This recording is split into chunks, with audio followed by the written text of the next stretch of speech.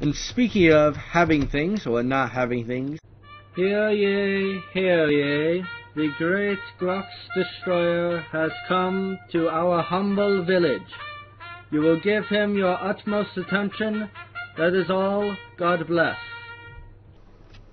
Hello everyone, welcome back to another episode on the fabulous BBcraft server. And if you do not know why it is called BBcraft, it is for Baby Biomes Craft, as in forest, extreme hills biome, forest, ocean, island, you know, all the biomes have been scaled down, which makes it kinda cool. Probably won't do it again, but it was an interesting idea. So, what I am building here, and I wanted to show you guys before I was completely done with it, is a sugar cube. So, after I started planning out this thing, I thought that probably wasn't going to really work anywhere, because the ground will eventually be covered with snow and probably carpets or something like that to prevent mob spawning, and then this thing is going to be a giant either white and red pillar or white and red, not sugarcane, just candy cane, that's what it's called. Anyway, so this will probably just blend in, but you know, it doesn't need to be glorious or anything, but I do definitely want to have it. And speaking of having things or not having things, you might notice a lack of elytra. And that is because of last episode, and if you haven't seen that, be sure to watch it. I have been reorganizing my shulker boxes from that. These are actually just re-dyed ones. I believe this one's actually from that end raid, so be sure to check that out. But I got some more packed ice for this thing, so it's going to be a sugarcane farm, and maybe, as I said a few episodes ago, maybe a cool little, mini game called Sugar Rush. I might do that, or I might not do that. It just basically depends on how quickly Christmas approaches, and how much school stuff I have to do, and all of that. Whether I will simply have the time to design and do everything.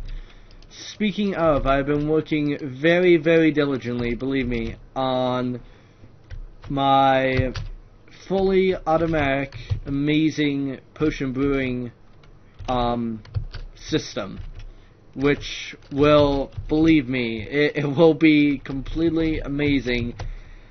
I will try to remember to link videos down in the description, but you know how well I do with that, so be sure to remind me, that way I can show you guys that, because it is an awesome tutorial. I have some TNT for something else, but yeah, mainly just a bunch of pistons, some redstone, hop timer, fairly simple stuff actually. It's really well done. It's by Mumbo Jumbo a few years back.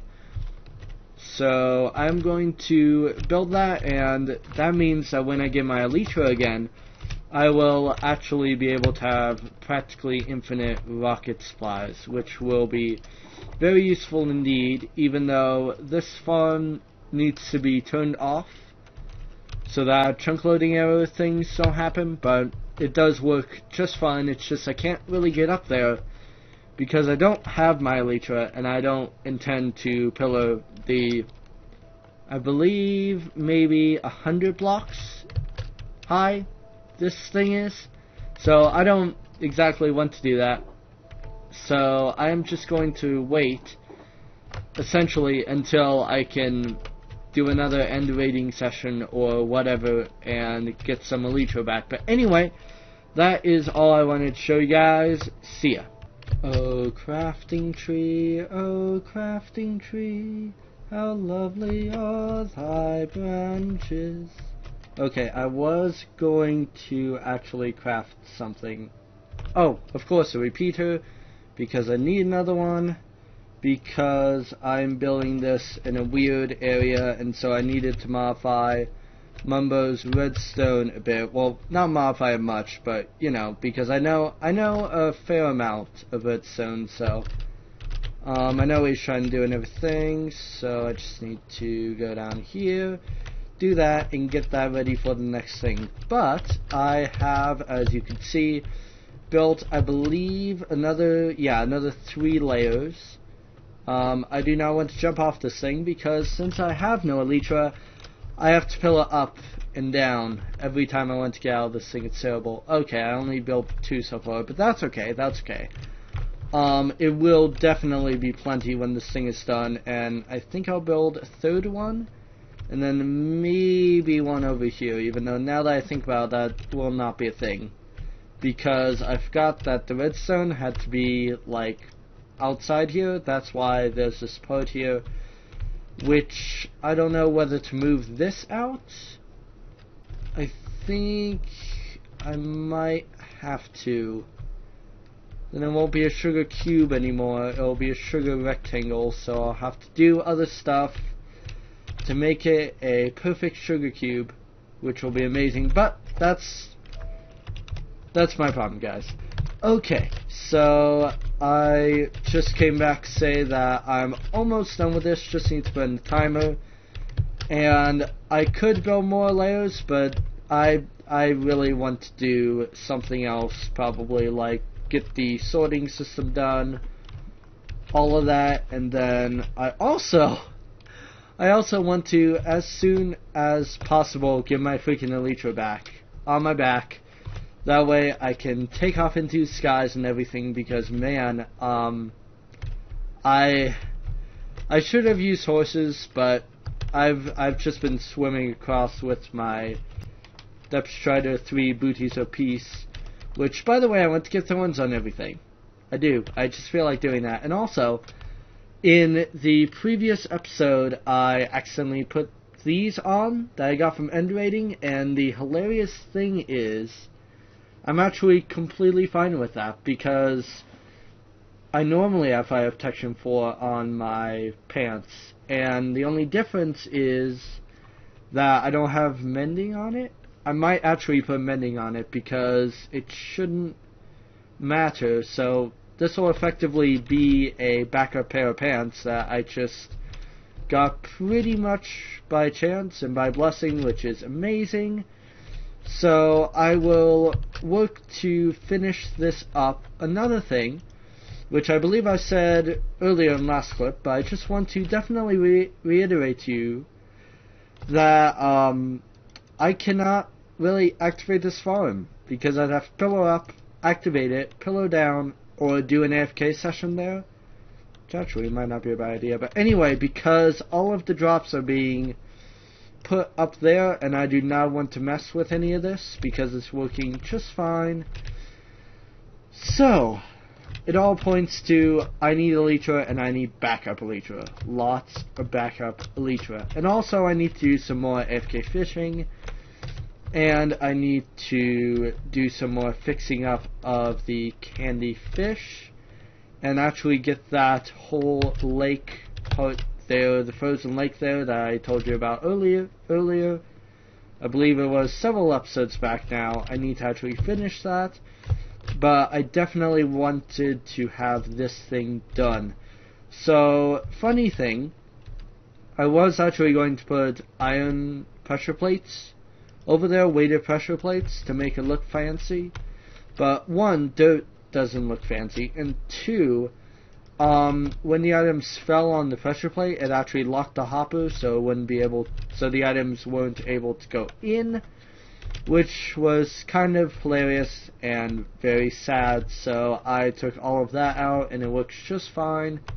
Anyway, I have talked for too long.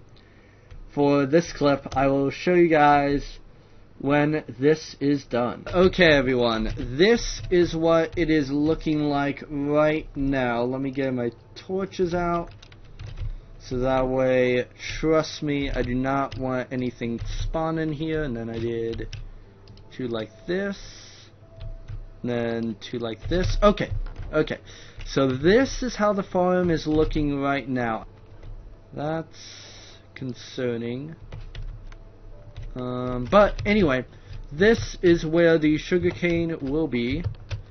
This is a crafting table, and there will be an end chest here. That way I can just take out my, actually not my concrete box, but my flight box, turn all sugarcane into paper, make some rockets for myself when I get elytra again, and that was not what I meant to do.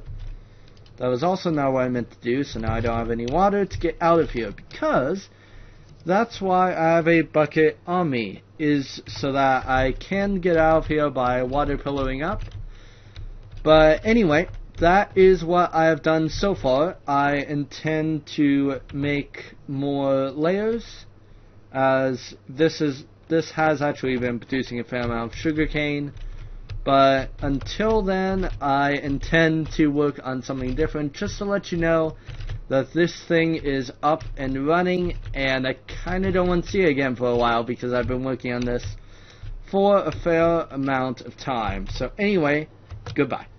Okay everyone, getting away from that thing, I have started my cactus farm, which will be amazing, and I will not spoil it for anyone, and if anyone does spoil it, I will be very angry. But anyway, it will be awesome, trust me. This is the actual cactus farm, the rest will be for decoration. So currently I'm putting up some temporary blocks, which will be here for a while because I need another farm that a server mate has to finish this up. But yeah, I just wanted to share this with you guys. I built it a bit taller than I did in my testing world, but I think that will make it actually a lot better. So see you guys in the next clip. Okay everyone, I am over at DGBJ Drill's place. We have been mining out this huge area. He did most of the work, but I've been shaving down 5 on each side, everything, and we found diamonds! Yeah! So you know what's the best thing to do with diamonds? Is throw them in lava. That's really where they need to go. That's really where they need to go. Anyway, back to work. Hello everyone, so I have been doing a lot of work on DGBJ Drill's slime farm, and that is mainly because, as I believe I've said earlier, in exchange for my help working on this, I'll be able to use this infinitely, and I won't have to give him anything extra, really, which is a really good deal for me and for him. But there were a bunch of holes in here, because when you insta-mine, sometimes you miss. And thankfully, they're all filled in now, because I went in, pillar up, pillar down, pillar up, pillar down, and filled them in. Some of them, I have to admit, I kind of did, maybe not by pillaring, but either way, they are all filled in, except this, I don't quite know what to do. I think I'll fill it in anyway. I died once, and I stupidly threw down Ivanova 3. I tell you, man, I make a new bow. I say, you know what? This is the time that I'm not going to waste my bow, not going to lose it, and I lose it. So that was dumb, but one thing to note, no, I cannot take a fall from up here down to there, but from there down to there I actually can take the fall with feather falling, which is pretty amazing. Yes, I did die, and of course I slapped back on my curse binding because I was very much in a rush to get that done. That is actually a spider spawner, so I'm going to leave that open. That way he knows where that is. I believe that's why he's left that deliberately open down there, but the rest had to be filled in for efficiency reasons. That way the game wouldn't try to search for other places for hostile mobs, fill up the hostile mob cap, and everything like that. But yeah, just to tell you that this is done, and this is what I have been doing a bit. DGBJ Drill and myself met in real life, played on server together for Thanksgiving, which today is, so That's kind of cool. Happy Thanksgiving. It's probably late by now, and that zombie does not feel the holiday spirit, obviously, so I'll jump into here. But yeah, this thing is going to look very cool, and I was thinking of maybe for decoration, DGBJ could line the walls with slime heads? No. Even though that would be kind of cool. But line the walls with, what do you call it? Slime blocks. Which would, I think, be really cool. So that means that this is definitely working, and I've definitely seen some large slimes down here, so this is definitely a slime chunk. Everything with that is good, and I just realized that those few holes, which actually would have given me a good opportunity to show you how I do it. But anyway, I just pillar up, go around, put the block in, pillar back down. You know, it's tedious work, but it will definitely pay off in the insane efficiency of this farm. DGBJ has chosen to use the El Mango design of this farm, which I prefer as well. So this will be another place for me to AFK at, to get a bunch of slime, and excess slime is never a bad thing in my opinion. So that is all I wanted to tell you guys. I would have shown you more of the progress, but it's really boring, really grindy, and I don't think you guys would particularly liked it. So that is done there. Another idea is to have a mode where it flushes all the slimes into an area where you can use a Fortune 3 sword. Not only for more drops, but also for slime head chance, and more importantly for a XP grinder, which in my opinion it's always good to have multiple forms of XP grinding. This is the life without elytra when you have a super tall mob farm and you think to yourself, you know what, I'm going to put all of the drops and you think to yourself, I'm going to put all of the drops at the top of my mob farm because that will be the most accessible by elytra and it will be totally the most convenient thing. So, the AFK spot is up here, believe me.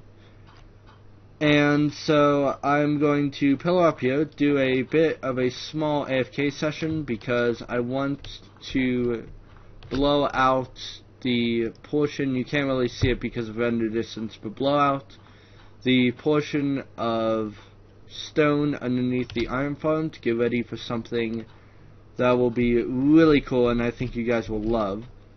Yeah, I haven't really AFK'd up here in a while, and I just remembered I can't really do this because I have to go down and turn the thing on and then pillar up for safety.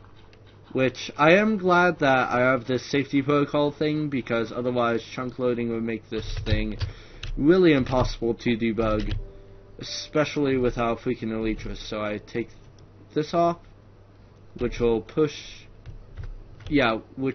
that up, which will get the whole thing started again, and then I just need to do a little dirt pillar, take all this dirt out, and then pillar all the way back up. Now, yes, I could have an elevator here, like a minecart elevator would be fairly simple, but I don't want to waste a bunch of time building an elevator, give my elytra back, and never use it. So, I am very torn on whether to build one or not. I don't believe I am going to build one, just for that reason alone. There we go. So, yeah, I suppose my life is going to be up here for a few hours of AFK. I also chucked some glass up here, which I probably won't need for a while, but anyway, sorry that this episode has been kind of all over the place, but trust me, I'm working on that, working on this, working on a bunch of different things. Yeah, I have a elytra, let's call it elytra heavy base. I have been swimming and walking everywhere, currently, which probably wasn't the smartest thing considering that I have tons of horses and there's gunpowder flowing in, so this thing is working just fine. Yeah, look at all those items. But anyway, yeah, I do have horses, and if this does, like, if I do not have my elytra soon, then I will definitely, ooh, slime down there, sorry, then I will definitely be setting up a little Pony Express thing. That way I can just ride around, and then of course have elevators to places like this. And another thing, I do intend to have a lever or button or something, actually probably a door that you go into up at the top here, and then when you go through the door, it shuts behind you, activates that, turns on the farm, and then when you leave, it turns, no, when you go in, it turns on the farm, when you go off, it turns off the farm. And that will just make it so much easier if I barter this to someone, or especially using it myself.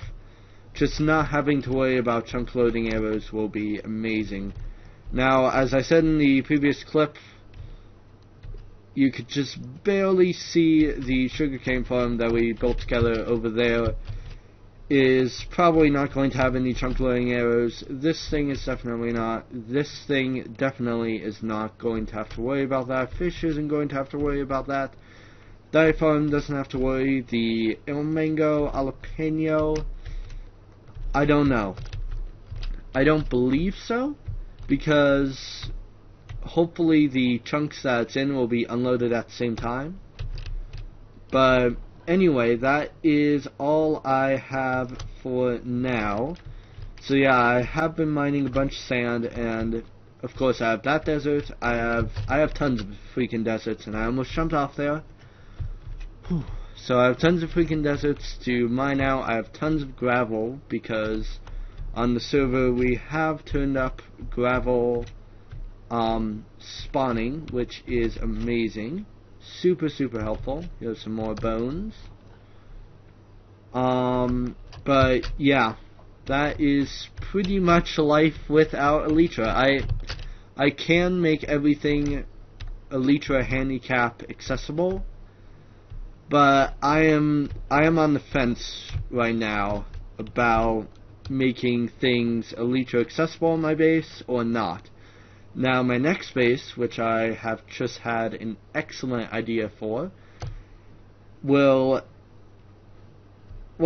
let's just say if you're working on it, you definitely want to have elytra, but if you don't, then you'll probably fall into void and die. But anyway, that is all I wanted to tell you guys.